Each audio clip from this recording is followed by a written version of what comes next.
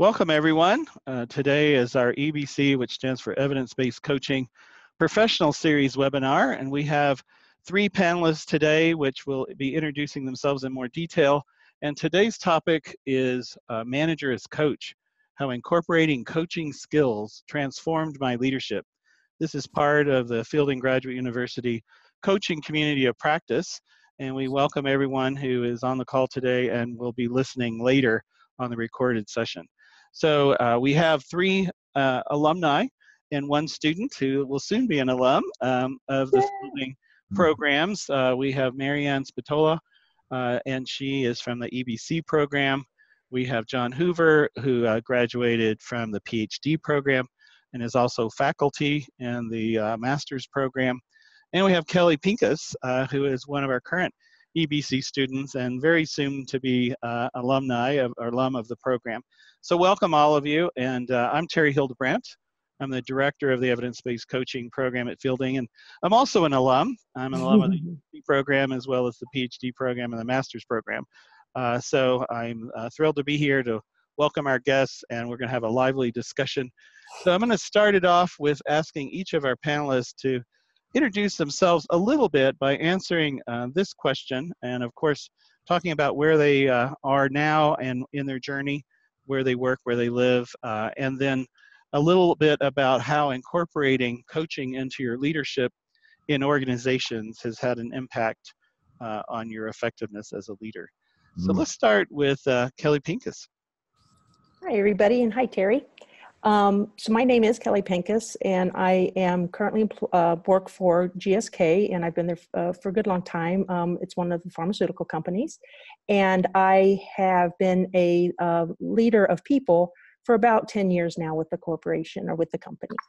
And so I live in North Carolina, and coaching is part of my leadership, which I think is the question that you're asking, Terry, is really been transformational for me as a leader. When I first took my first job in leading people, the kind of the baseline presumption was a bit more of the mentoring and consulting thinking process. And through my journey as a leader and as really as a person, as I've learned more about coaching and had more exposure, both at work, because it is highly encouraged for us to think of coaching as part of our leadership and is taught there, it really has given me some aha moments of the fact that it's more than just a skill, it's really a discipline, and that it really has an impact in the way that one approaches others in any dialogues, inclusive of with my teammates. So in my journey, I really feel like it's changed the conversations I have. I think I'm a much better support for my team and for colleagues. And so I'll kind of hold from there, but that's kind of the introduction of me. Great, thank you, Kelly. So let's hear from John Hoover, or Dr. John Hoover. Thank you, Terry, and it's great to be here with Kelly and Marianne. And actually, it was Kelly, I think, did you attend the Prism Award in New York City when GSK won it? No, I did not. But the presentation was made by Magda from ICF. Okay. Anyway, that was quite a wonderful event. 2 years ago, I think, 2 years ago. So I'm in New York City, and I work for a firm called Partners in Human Resources International, and I supervise about 250 coaches around the world, which is our network globally.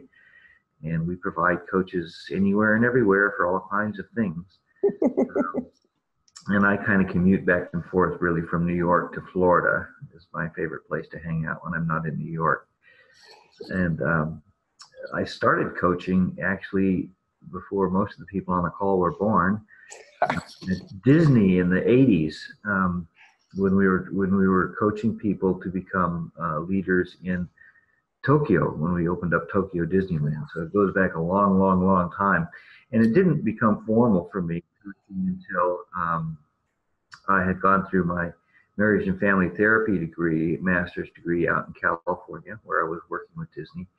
And then later became involved in ICF and got my ICF PCC, and then went to Fielding as well for the PhD and the second master's. in the 90s. So, you know, this all goes back quite a bit.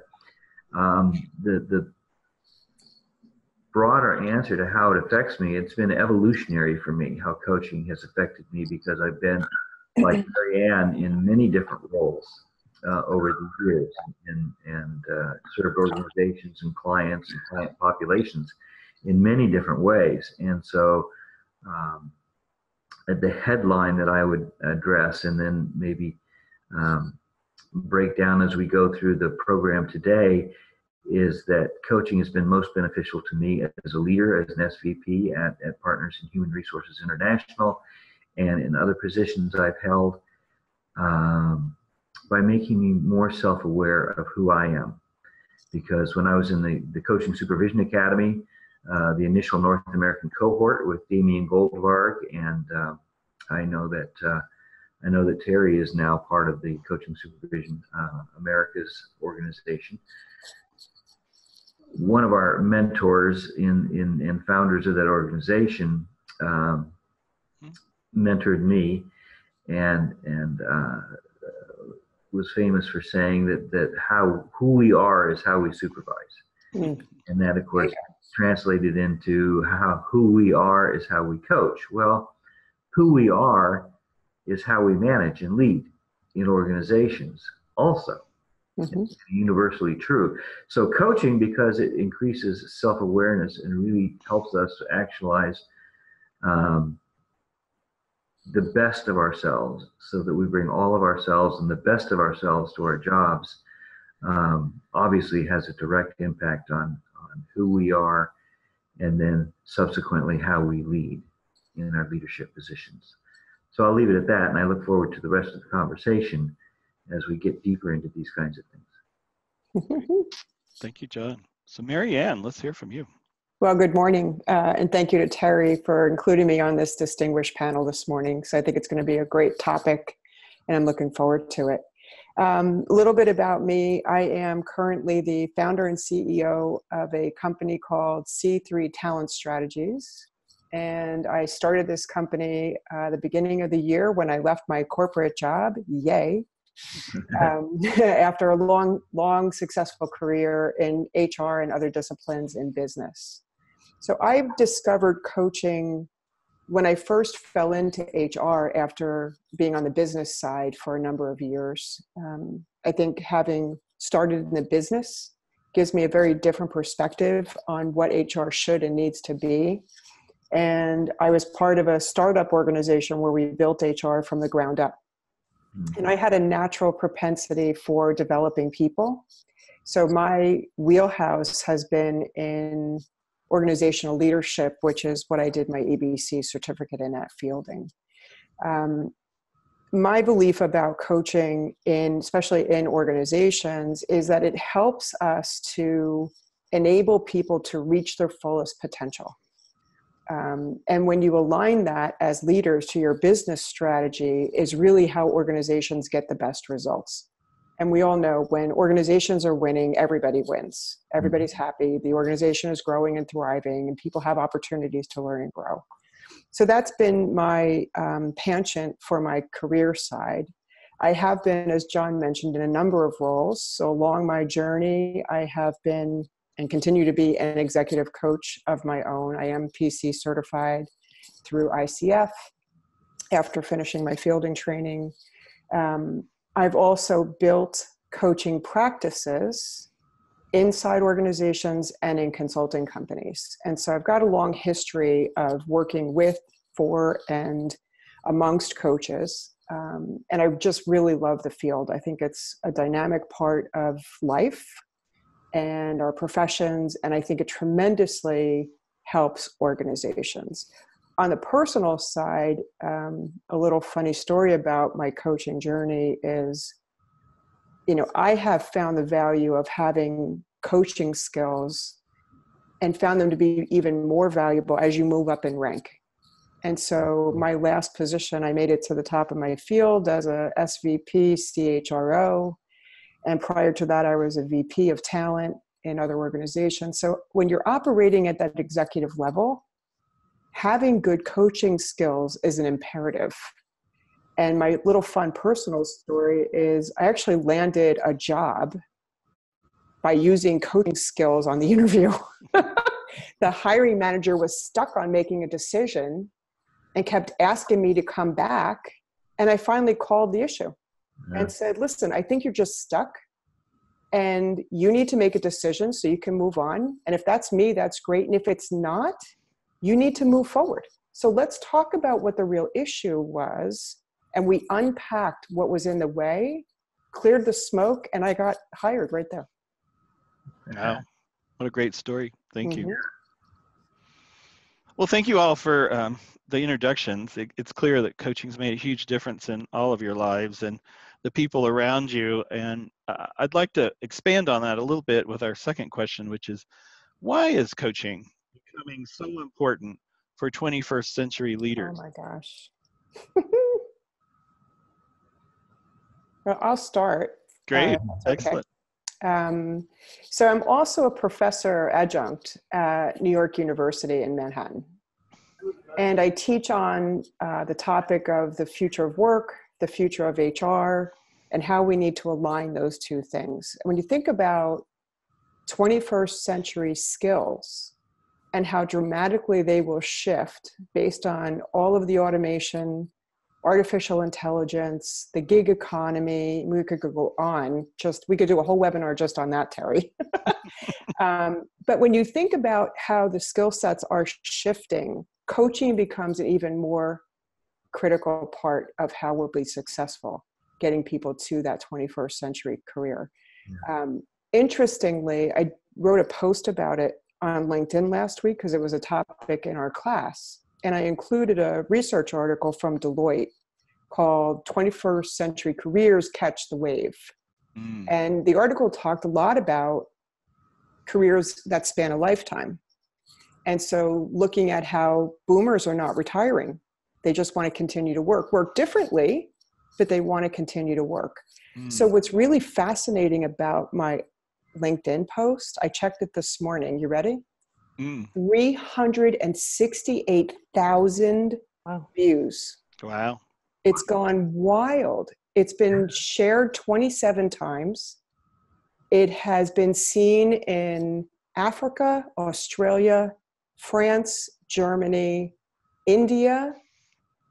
It's Mexico. It's crazy. But I think what that says is we kind of struck a nerve about how dramatically careers will change, skills will change, what reskilling needs to happen. And I think people are pretty nervous about it. Excellent. Well, thank you. Yeah. Who'd like to go next? 21st century leaders. Why is coaching so important for them? Well, because I'll beg Kelly's indulgence and follow up on that. Interesting that we're both NYU people, Marianne. Yeah. I used to teach some of Paulette Rayo's coaching classes. Oh, there you go. Yeah. So you guys, I know each other very well, no doubt. Mm-hmm. The 21st century is, work is taking on an entirely new, we knew this at the latter part of the 20th century, that tenure in jobs was very short. The average length of employment was 3 years, I think, before That's right. people moved on. So the whole nature of employment and the whole relationship that employment has to an individual's lifestyle and life plans is vastly different now than it was not that very long ago. So I think that simply amplifies, has a catalytic effect on the need for people to know who they are and what they want, because the job market is so fluid and so volatile. So I agree. I'm going to go seek out your article because it is spot on and coaching and the implications for coaching are monumental because of the knowledge. And I keep going back to the knowledge of self. Yes. And self-awareness, which is the goal of coaching. So the two dimensions of that, it's more than just the chessboard. I think it's two maybe even three-dimensional chess, the job market of the future, is knowing what's happening. One dimension of what's happening is what's happening in the job market. You know, where labor is needed, where talent is needed. And as jobs and certain calls for talent become extinct, new ones emerge. Yes. And so that's one plane. And then another dimension is who you are relative to the talent that's needed. There are people who had skill sets 10 years ago that are no longer, you know, necessary, and there's no market for it, and ergo there's no economy to support it. And there are going to be job skill sets emerging in the next 5 to 10 years that we're not even aware of now. Right. So it's extremely volatile, very mercurial. And I think the third dimension is to know where you want to be in relationship to work and what work is going to mean to your life versus perhaps personal relationships, life relationships, family relationships. And those things are weaving together and forming a tapestry, which is very unique, because with those dimensions, those multiple dimensions that we have to deal with, and the fact that they're constantly evolving, the nature and the threads that get woven together in our lives and in our careers, being so mercurial and volatile, to not be aware of who we are as individuals in the midst of it all, and as intricate components of it all, would be very detrimental. Yeah. So it's becoming the space age, you know, which is an old term, I know, but something like we've never known before. And so the awareness of self simply becomes exponentially more important. Yeah. And to that point, because it is constantly evolving, coaching becomes even more imperative. It's the only way we're going to start. You should see my students' faces when I tell them they're going to work for 40, 50, or 60 years of their life. Yeah, I know. And for certain generations, that's pretty shocking news. I think they thought it was. Yeah, no, not so much. Excellent. So Kelly, I'd love to hear your perspective as well on 21st century leaders. Yeah, coaching in the 21st century, well, I totally agree with everything that's been said as far as the imperative, and that the fact that this discipline and the skills associated with it are really what will propel our teams and our organizations to be able to evolve quicker. The necessity for organizations to be nimble, for their employees to be in a work environment where it's fostered to learn and relearn and reinvent is huge. And so creating a coaching environment and utilizing coaching as just part of the fabric of the culture allows that to become a norm. Because while somebody who, like myself, I'm educating myself, many people won't go through this formalization, but the culture can be impacted overall by a belief system that creating that type of space generates a highly empowered learning environment. So that's what I think from initial blush on that question, because it's a great question, and what I feel like I'm living to some extent. Great. Well, thank you so much. Okay, our next question is, what impact have you seen that coaching can have on the performance of individual employees? I think we all know that coaching as a leader often includes coaching the direct reports that you have, which we sometimes call this managerial coaching is what it's often called in the literature. But I'm just curious, how have you seen that impact on individual employees? We are kind of at a crossroads. Maybe that's premature to say, but coaching has often been used, as you know, corporately as a remedial practice for executives that get into positions of great institutional authority before they're prepared. don't know themselves well enough, and don't know the dynamics of relationships inside organizations, systems theory at work, to realize the impact they're having on other people. So, and that was true of me. I was a colossal idiot boss when I was at Disney many, many years ago. And I was very old school management at a time when we came to a crossroads, and younger people and more dynamic skill sets were required. And I was still trying to be an old school Mr. Diddlers kind of boss. So that's what led to my publishing the book, How to Work for an Idiot. It was the confessions of a recovering idiot boss. And so as employers, we have such employers, but leaders in organizations, we have a tremendous impact on the quality of life and the quality of career of the people that work for us. And all of that ties right back into what we're contributing in terms of profitability, performance, productivity to the organizations we serve.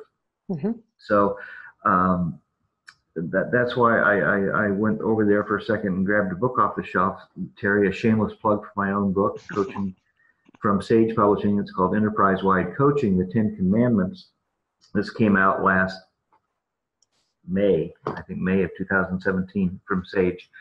And I use it in a lot of the courses I teach at Fielding and at NYU. The point being that coaching we've tried for years to make coaching part of the culture in organizations. And it's felt for years like you're fighting an uphill battle because the organization wants to do business the way the organization wants to be old school and do business in a very hierarchical span of control kind of mentality.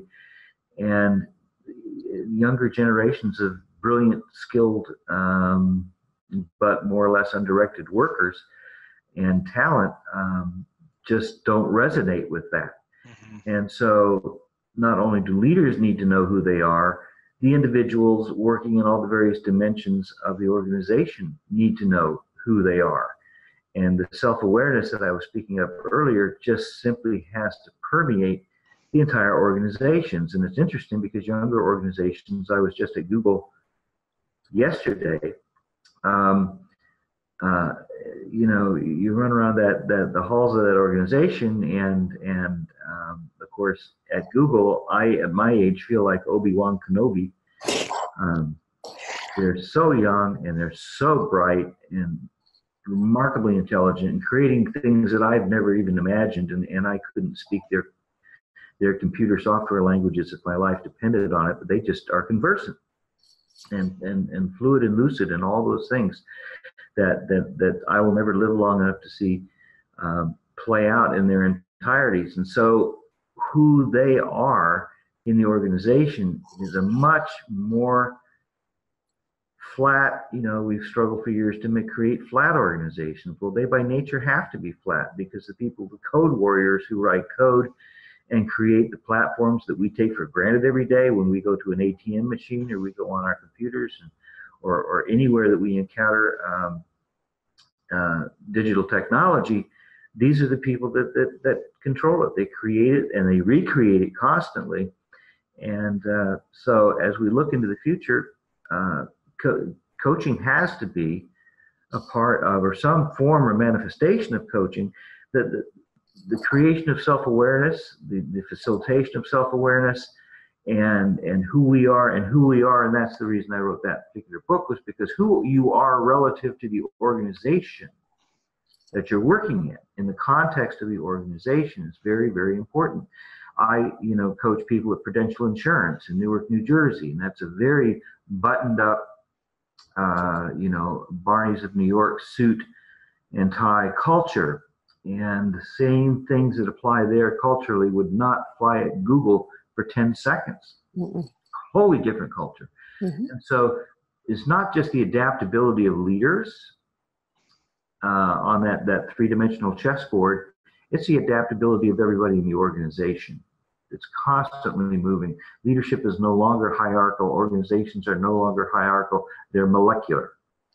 They're spinning, and atoms and neutrons and everything are going everywhere all the time. And so that just as Marianne said a moment ago, enhances the need, just accelerates it. It has a catalytic effect on the need for people to be aware, to be constantly aware, and to be, to one of Kelly's points, learning and never stop learning. We used to talk about, back in the 90s and the 80s, we talked about the learning organization, Senge, and Harriet Rubin, his editor over at that time, HarperCollins.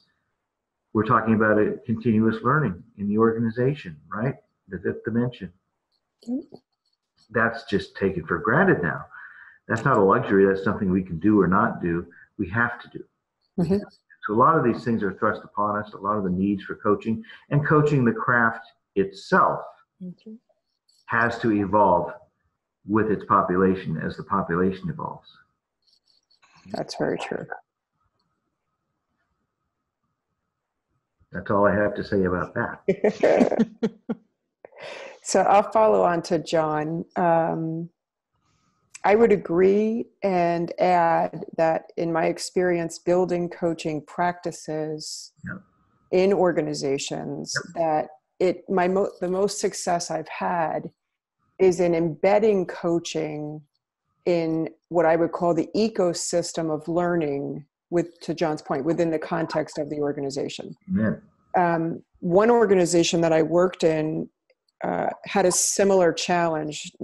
They were absolutely using it for the wrong reasons, meaning people who were the last step out the door. Corrective, yeah. But also they had so-called coaches in the building that really were not coaches. I used to refer to one gentleman as a carrier pigeon, because all he did was interview people and then go tell everybody else what that person had to say. Oh my gosh. And then would report back to the CEO on all of it. So it was despicably dangerous and not productive or healthy. And so what I did was create true coaching experiences for people so they could understand what coaching really was, what the process was like, how it worked, what the benefits would be. And I built my own little coalition of people who had that experience. And then therefore, when the so-called coach finally self-destructed, thankfully, he was able to exit the organization. And then the others who I'd been working with were my advocates when I went to the CEO and said, let's talk about what this really should be, how we can use it, how it helps individuals and the organization.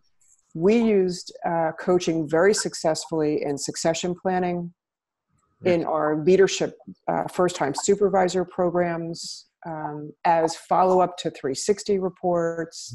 So again, we built an ecosystem of which coaching was embedded in that. And when you executed on coaching in the right way, it had tremendous benefits for the individual as well as the organization. Enterprise-wide. Absolutely. No one's exempt. No, shouldn't be. No. Yeah. And it needs to be on the fly. That's the other thing. Emerging was important. Yeah.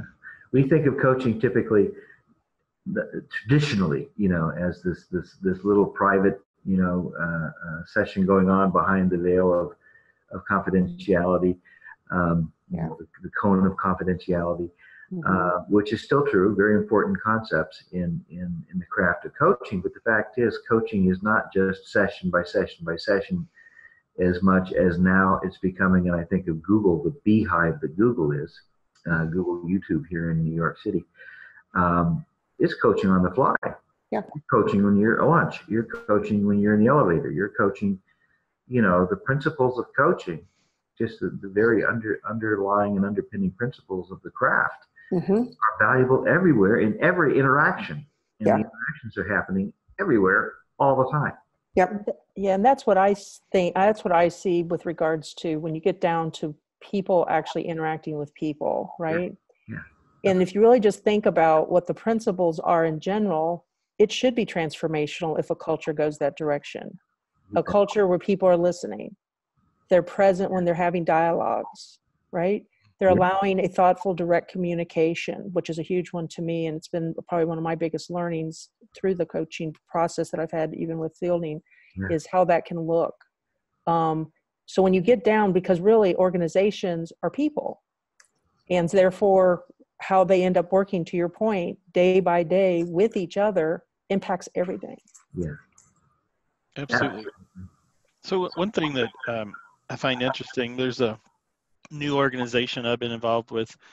Well, it's actually not so new, but becoming more well-known, the Association of Corporate Executive Coaches, and they describe their master certified executive coach as an enterprise-wide business partner, right? Where it's a different way of thinking about coaching, especially at the executive and leadership level, where you are coaching the whole system, right? And you know, in the old days, we would probably call it organizational development, but we've taken it to a new level, I think, with adding coaching principles to to the field of OD and to the field of HR, and of course, the main topic here is the field of leadership. And you know, and Kelly, I'm really curious about your own experiences, because you're not a professional coach. You're a leader who uses coaching, which is one of the reasons I wanted you on this panel. So I'm just curious, how has that experience been for you? You know, you're out there day in, day out leading teams at GlaxoSmithKline and you know, actually making things happen. How has it transformed how you lead? The transformation, and really kind of the journey, because it's always in a learning process for me as well, of course, has been that the conversations that I have changed and continue to change. So when I go back, planning myself a little bit for today, I thought about when I first took my first leader job, right? And I mentioned before, presumptions of mentoring, consulting, and answering every question. That was right. That's a part of it. And as I've moved towards really embedding principles of coaching and continue that journey for myself, what my conversations look like change. How people even approach conversations with me has changed. So instead of looking to me necessarily to answer a question, it might be just to springboard some ideas.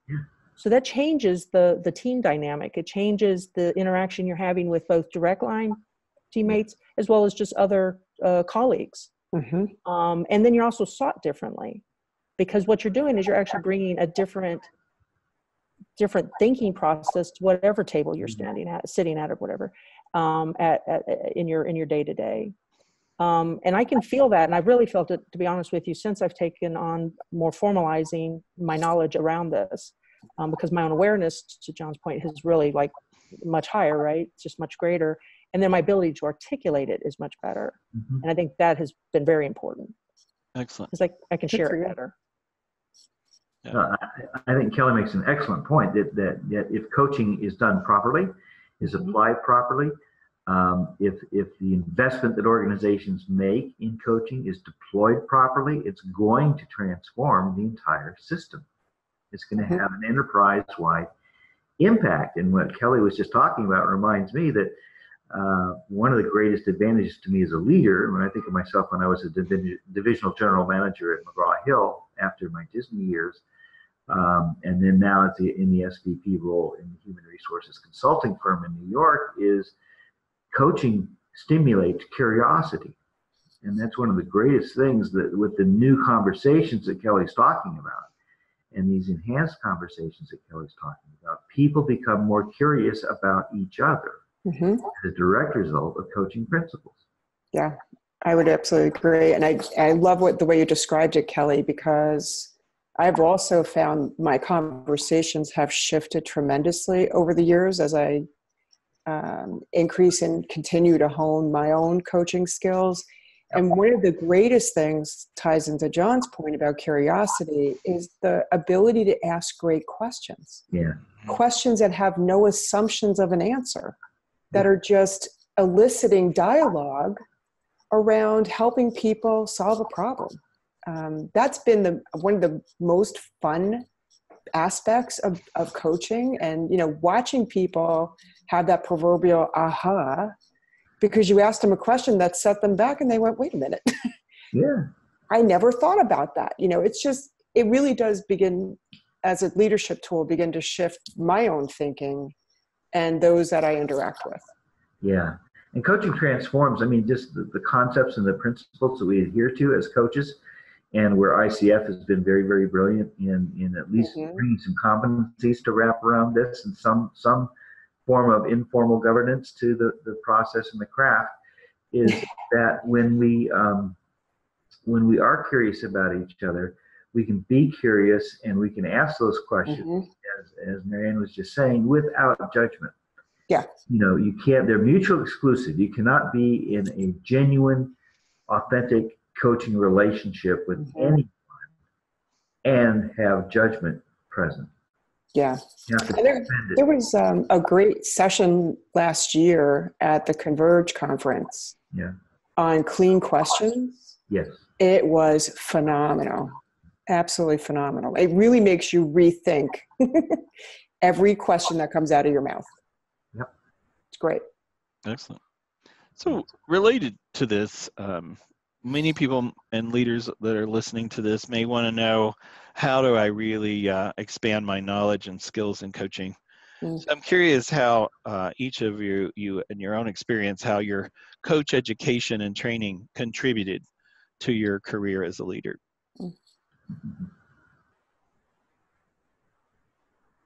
Well, I can just mention how I've kind of gotten to where I'm at in my learning process, and because I'm much at the earlier stages than the Marianne and John. But I think of it, first off, for me, has been that I originally, it was my own curiosities and my own self-learning. So that starts you, right? You're learning, you're reading books, things like that.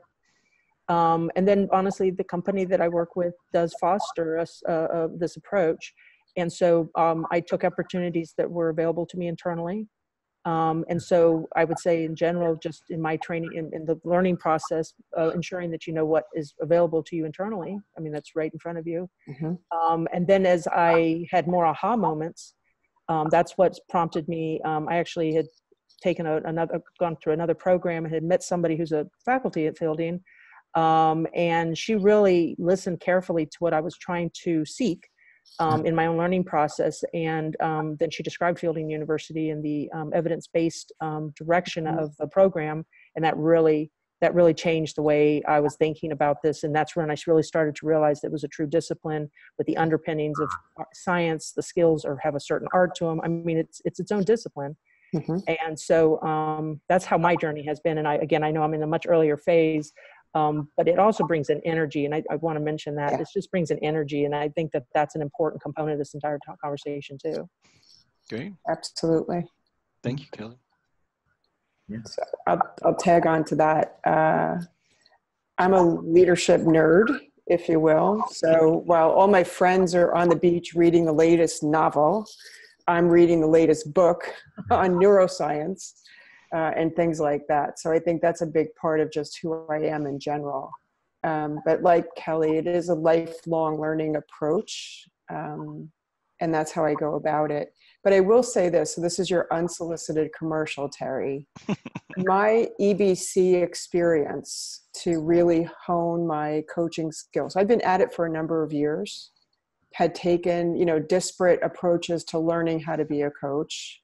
But my experience at Fielding in the EBC program for leadership in organizations was life-changing and transformative. And Fielding's approach to building in the practicums, when you go through a week of nonstop coaching practice observed by credentialed coaches and faculty and getting constant feedback and practice really drives it home. And so one of the things I took away from that, and you'd be proud to know, our cohort is still together. We still help each other. We have coaching calls. I'm in coaching circles with, women entrepreneurs who are starting businesses like I just am.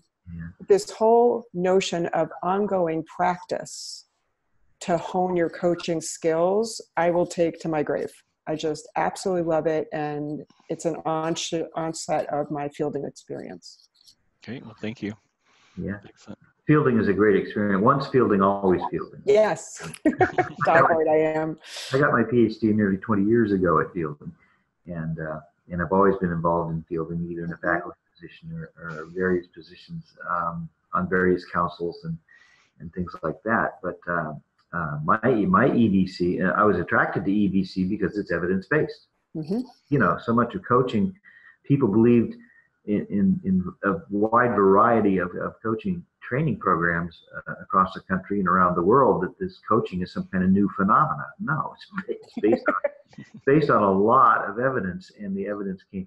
So I was a marriage and family therapist in California when I came out of Disney, and when I came out of my executive position at McGraw-Hill, you know, I was really thrilled about some of the books that we were publishing, and had developed relationships with authors, and I wanted to get into my own way of craft my own way of combining my psychology, my system. Of course, you know, marriage and family therapy is based on systems theory and familial systems, and that and business, to blend, you know, the principles of systems theory, relational theory, and business. And in those days was really before Tom Leonard and all this stuff took off. In the 90s, that's what I went to Fielding Graduate University to do. More unsolicited advertising for Fielding is it was a place with an open curriculum, self-directed curriculum, Right. so that I could combine what I had done as a licensed MFT intern in California by the Board of Behavioral Sciences with business leadership development principles. So, you know, I was doing everything from Virginia Satir to Peter Block. Yeah. And trying to find a way to blend and weave all those together. And of course, the evidence-based coaching program at Fielding was a way to do that. They finally was a methodology, not so much a methodology as much as a framework and a process, and an appreciative approach to how you can join these principles together in a very practical way. And lo and behold, here we are today looking at organizations that will not survive without coaching principles. This can't be done anymore. No. It used to be coaching was discretionary. Oh no. You know, all the old school stuff, and now it's just not. It's just not. We must be curious, inquisitive, genuinely, authentically present people. Yep. To succeed in organizations, and organizations must adopt that culturally, enterprise-wide, to succeed as organizations. They're not going to be able to retain their talent. You know, they won't be sustainable. Or achieve the results. Yeah, or achieve the results, exactly. Okay. Thank you all. Well, I'm going to open it up to the audience, our live audience, to any questions you may have. So you have two options. You can either turn on your microphone and ask your question, or if you prefer, you can type it into the chat room and I'll read it on your behalf. So who has a question for our esteemed panel?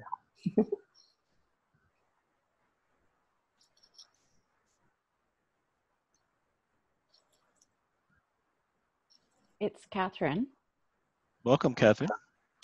It's less of a question really, but more my agreement with how absolutely life-changing the EBC program was for me. And John, I've heard you say a number of times the significance of personal awareness. And absolutely, without question, that is something that I notice is absolutely integral to my work.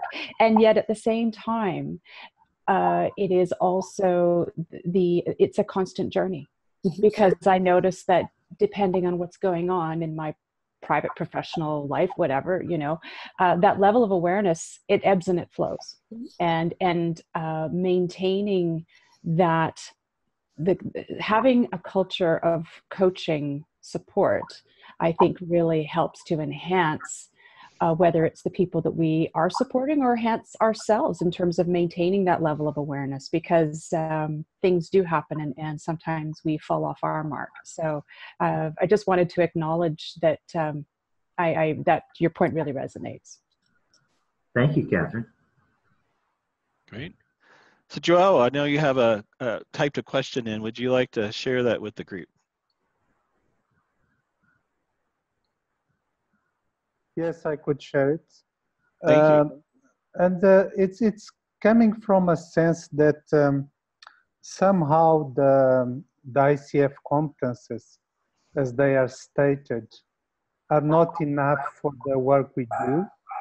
And the question is, do you think there's other competences or meta competences that you need for the work you do with leaders and in the space you work? Great, thank you. Yeah, that's a great question. Thank you. I find, and I teach in some of the seminars and workshops that I teach in the corporate world, you know, major insurance companies, major financial institutions, major pharmaceuticals, that we get ICF credentialed. You know, they can get CCEUs for those workshops awarded by ICF, of course. And the reason being because we tie the ICF competencies, core competencies, and their application in complex organizations together. So everything is done in the context of the 11 competencies. Now they're broad, and I think that's what I'm hearing you say, is that there can be a lot of other competencies and other disciplines. There can be other dimensions to them, but I think the ICF 11 competencies as they are a high level coverage and capture of essential components of the coaching craft. But within the competencies, yes, you can back out of that and reverse engineer out of that a lot of many more precise surgical dimensions to the craft of coaching. But it all rolls up into, I think, the general competencies as they exist. And that's part of, as Catherine had just mentioned, the mercurial nature, you know, of you know, what competency is appropriate for what situation, under what conditions. Yeah. You know, we have to be so fluid in our application of the craft of coaching. Yep. Yeah, and I would add to that, I don't know that it's that the current competencies are not enough as they're defined. I think they are a very strong set, as John just alluded to. I do wonder, however, if there may need to be some additional expansions around things like ethical practices. So, for example, the onset of artificial intelligence in coaching. Now we're bringing in a technology that we know today is riddled with bias. And there are a number of startup coaching software products that are on the market today that I'm not confident are protected enough, that we have concerns about privacy, what's being shared, how it's being shared, how broadly it's being shared, in addition to the biases that we know exist within the artificial intelligence, big data universe. So I don't know that it's more competencies or different competencies, but I do think that at some point, some of the competencies may need to be revisited and reviewed in the context of this evolving world of work and disruptive technologies. Oh, I agree, Marianne, with that so much, because the 11 competencies have to be a living document. Right. Not a static document. Right. And the world is changing. Yeah, because everything is changing so rapidly. And so that's a great point you make. Yep. It's not a static, nothing is static anymore. You know, Kurt Lewin used to talk about the freezing, unfreezing, changing, freezing again, and no, nothing is ever frozen. It's too fluid. Yeah. It's never frozen. So global warming and coaching. So I guess what I'm warning against is don't abandon a solid foundation of competencies for coaching, but to make them a living, as I said, a living document, that would work well. You know, they need to be evolutionary. Yeah, just to build on what the two of you have said so far, I see the competencies as a foundation. Yeah. And if you read my most recent post on the EBC blog, You can get to it from fielding.edu/blog. It's on this concept of the core competencies are really only one of the 4 pillars of evidence-based coaching. It's the practices, but we also have our theories and our frameworks. And those theories and frameworks are critical as well for evidence-based coaching, so we understand why we're doing what we're doing. And every specific specialty within coaching has its own unique theories and knowledge and expertise. So in the field of leadership, obviously in our courses at Fielding, we're also talking about leadership theory and communication theory, emotional intelligence theory, and neuroscience theory, and how that applies to coaching. And so that your 4 pillars concept is you're exactly right, and thank you for reminding us of that, because it doesn't advocate the abandonment of competencies, the expansion on competencies. If I read the 4 pillars correctly, it's the expansion on competencies. And refine it. It's what you build on. I like to use the metaphor of a house. You know, the 11 core competencies are the foundation to the house, but no one's going to come over to your house if all you have is a slab, right? You need to have some rooms that you build on there, and add some texture to it, and maybe even a 2nd floor or a 3rd floor. And I see those as all of the theories and the practices and use of self, and as well your expert knowledge of the client, being able to understand the context, as we know in systems theory, to be able to really design an effective coaching engagement. So to answer, the short answer to your question from my perspective, Joe, is that no, it's not enough, and it's not intended to be all there is. It's intended to be a foundation that we all, across the entire global community of coaching, use as a kind of that baseline, right? And then every different school, every different specialty in coaching has their own unique perspective and their own knowledge and expertise, that they go after. And that's one of the reasons why we have these professional series webinars every month, is to give you a taste of that. Today we're talking about leadership. Next month we're talking about healthcare. So wellness coaches have a completely different set of theories and knowledge and expertise that they bring with their coaching to their clients.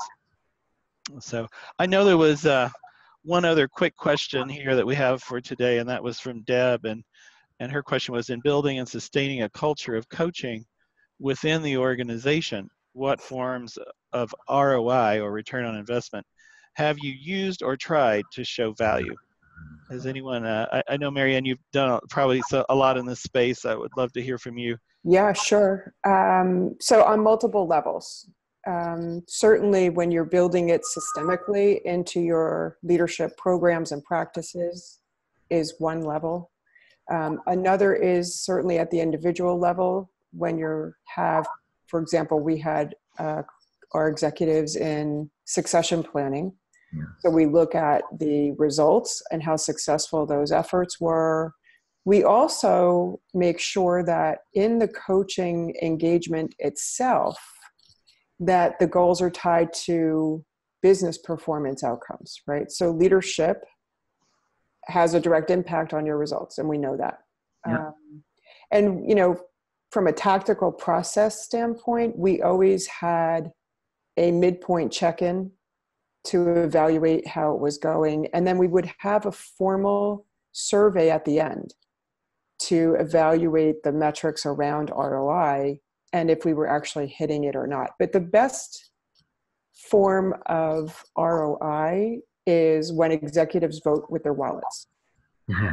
So if they continue to run your programs because you can demonstrate impact on the business, impact for individuals, and that the programs you're actually creating are fostering a culture that drives performance, that's when you know you won.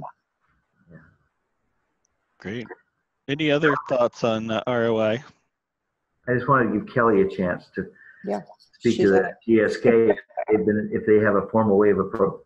Yeah, I'm much more at the individual leader level here, so I don't have that. I'll tell you real quickly what we've discovered and we're beginning to do is to challenge organizations, to challenge us as a coaching provider, You know, I've been an executive at Disney. I've been an executive at McGraw-Hill. I'm currently an executive in human resources talent field. And if organizations constantly go through the comp reviews, every year there's a big comp cycle. Mm-hmm. They determine what an executive's value is to the organization, right? It's SOP for organizations. So if they can tell me what their leader is worth to the organization, then we can have a baseline from which to say, well, how much will then a 10% increase in productivity, performance, and profitability be from that individual? Because you set the baseline. So unless you can tell us what that individual is worth to your organization, how can we have any metric with which to tell you what an improvement in that individual's performance is worth? So the organization's already done the work for us in their comp process. So the whole point about executive coaching is you make a leader a better leader. You know, so what will be the metrics for how we tell this is a better leader? Mm-hmm. How much of an improvement was caused? And if we can tell what percentage, if there's some delta to how much of an improvement in that leader we have helped through coaching, mm-hmm. then just pin it back as a percentage of what their comp is. Mm-hmm. Those are your numbers, not ours. Yeah. And we also used, just one other thing was, we followed somewhat of the Marshall Goldsmith model, which was, if the feedback from others about the client in coaching had improved, that was another measure of success, because, you know, how they impact their teams and their peer groups and others when you're trying to help them evolve was another key metric. So that's the qualitative piece of it. Mm-hmm. Right. What is often challenged is, what's the quantitative piece of it? What is coaching worth? What are we getting for this spend? The dollars. The dollars. And so we start with, well, what are the dollars you've already decided this individual is worth? Yep. Great. Excellent. Go from there. Well, I just want to thank all of our panelists for coming out on a Saturday morning and spending their time with Fielding. And clearly all of you are very passionate about coaching and leadership and the intersection of the two. And I just want to give all of you real acknowledgement for your work that you are doing in the world and your commitment to the Fielding program. So thank you very much. And I look forward to our continued partnerships as we go forward. Are people able to? Yes. We need to thank Terry for his leadership. Yeah, absolutely. Thank you. Thank you. He's becoming a much more visible entity across the country now. Nice job, Terry. Yeah. Thank you all. Well, to build on that, I do have a couple of short announcements. So I'm going to share my screen just so all of you can see these. And we have an ongoing program, as most of you know, but for those who are new to Fielding, our program is called the Comprehensive Evidence-Based Coaching Certificate Program. If you go to coach.fielding.edu, really easy to remember, just coach.fielding.edu, you can access all of the different opportunities that we have. Oops, I think we have someone having a phone call. If you could mute yourself, that would be helpful. There we go. Thank you. Technology. All right. Excellent. Thank you. So here you can access our upcoming live webinars like today's webinar. We have a coaching community of practice, which you are free to join. This is open to anyone who has passion around coaching. And there you are. Nice. Yeah, you can read about all of these various programs that we have. Laura Hauser. So the coaching community of practice is available to anyone who would like to attend. We also have an upcoming coaching conference that we want to make sure all of you are aware of. The coaching conference is on May 10th, starts in the afternoon with some optional wine tasting in beautiful Santa Barbara. And then that evening, we're having a reception with the president of Fielding, Dr. Katrina Rogers, and all of the faculty of the EBC program, and many, many alums and current students will be joining us. Then all day Saturday, May 11th, we'll have some exciting speakers present to really educate us all on the latest trends in coaching and research. And you can see all of our speakers on the website So if you want to know the website, you can get to it from coach.fielding.edu, or it's also ebc-conference.fielding.edu. So ebc-conference.fielding.edu. We also want to invite you to our ongoing webinars. Every month we have 2 webinars. One is on research, which is often put on by our PhD students who are sharing their research in coaching in particular. And for those who don't know, Coach Fielding is one of the global leaders in coaching research. We have more dissertations than coaching than almost any university in the world. And they continue to publish more. This is going to be from Linda Pennington. She is an EBC grad and also now a PhD grad from Fielding. She'll be talking about her research, The Client Speaks, what do executive coaching clients say in interviews about their coaching experiences. She also runs her own coaching school in Pennsylvania, so we're really proud to have her be able to participate. You can read about her and her blog and then find information about that webinar, which will be March 20th, coming up next month. We also have another professional series webinar coming up as well called Coaching for Health, how coaching is transforming healthcare and wellness. So we have leaders in the healthcare world who are also EBC graduates. Janet Ottersberg, who is a health and wellness coach and has her own business. Lisa Perlman, who works as a senior HR business partner at the Children's Hospital in Los Angeles, California. And then also a doctor, a physician, Nazir Umrani, who is a physician at the U.S. Naval Hospital, who's also a Fielding graduate. So you can see how physician leaders are using coaching in their practice, which I think is an exciting new That space. sounds cool. Yeah, so please sign up for this, or let your colleagues and others know that this will be a very exciting professional series webinar on Wednesday, March 27th, 4 to 5 Pacific. Lastly, if you would like to contribute in any way to one of these webinars, we are always looking for guest speakers and guest bloggers.